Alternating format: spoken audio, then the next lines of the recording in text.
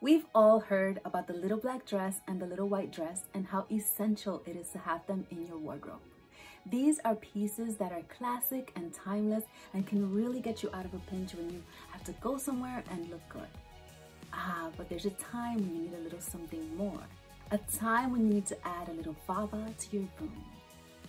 Yes, a time when you want to shock and delight, as I like to call it. And that's when the color hot pink comes in for the win. Here's a little history for you on where this hot pink color comes from. The use of hot pink, or fuchsia as we know it today, was brought on and popularized by Italian fashion designer Elsa Schiaparelli in the 1930s. She was a surrealist designer, and she set out to shock the world with her thought-provoking and unconventional designs, and in the process created this new, vibrant, saturated hue of magenta. She named it Shocking Pink, and it became her signature color. At the time, the use of bright pink was not prominent in clothing.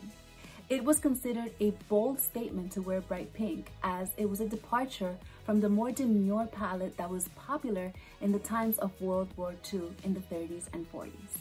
Schiaparelli has been credited with giving the world hot pink and making it popular in fashion. In our world, this color has become a symbol of the ultra-feminine, of the bold, and of the sexy. There is a level of sensuality to this color that the wearer embodies when she chooses to wear it, making it appear as if it is the color that is sensual, when in fact it is the woman that brings the sensuality to the color.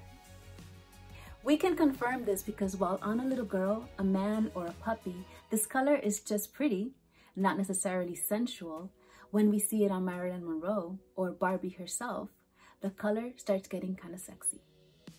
At the moment, we can't deny the color hot pink has gone viral. There's a new aesthetic called Barbiecore, which we did a video for.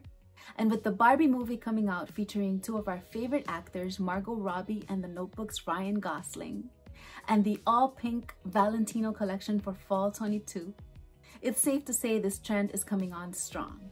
Celebrities have been wearing this all-pink trend in red carpets all over the world. Honestly, it's a nice contrast to the usual safer choices we see that are considered more sophisticated in mainstream fashion.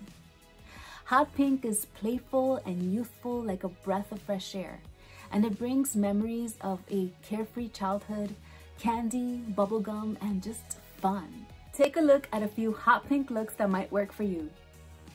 Remember, you're always invited to visit the shop at www.la-di.com, LaDi, and have a hot pink summer.